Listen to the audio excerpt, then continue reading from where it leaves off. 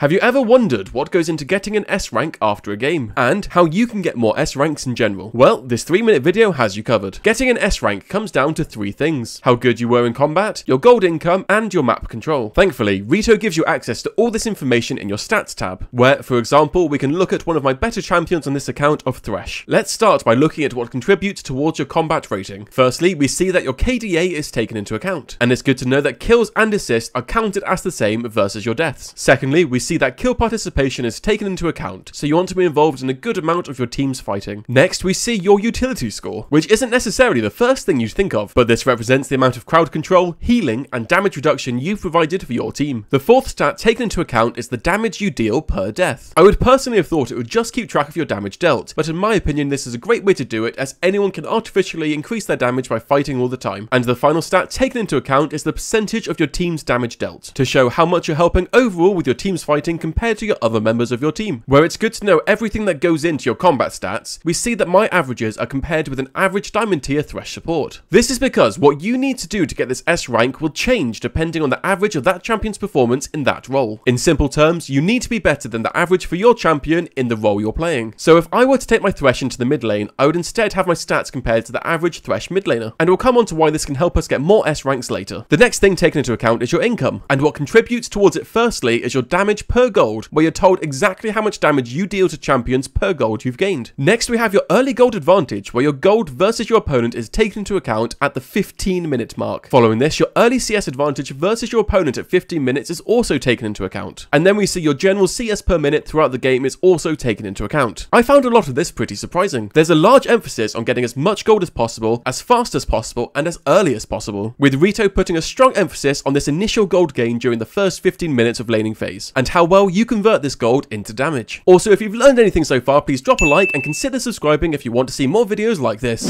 And the final thing taken into account is your map control. Firstly, we see objective control, where the amount of objectives you've helped your team take is taken into account. We then of course see that your vision score is considered when seeing how much map control you provided. Next, we have an interesting one, which is roam dominance, where how much you contributed towards kills, deaths, and assists in other lanes before 15 minutes is taken into account. So you do get heavily rewarded for early roams if you're able to get a second lane ahead. And the final stat, which I always put a huge emphasis on in my videos, is your kill conversion rate, which is how often you can kill an enemy champion and turn it into a tower, dragon, herald, or baron. So all these things coming together shows off your performance, which is then compared to the average performance of that champion in that role, and following that you are assigned your grade. So how can you get more S ranks? Well, the way to do it is to play your champion in a different position. We can assume that average Thresh mid probably doesn't go very well, so if you play a few games of it and do well, you're far more likely to get that S ranking you want, so you can get your spammable taunt even faster.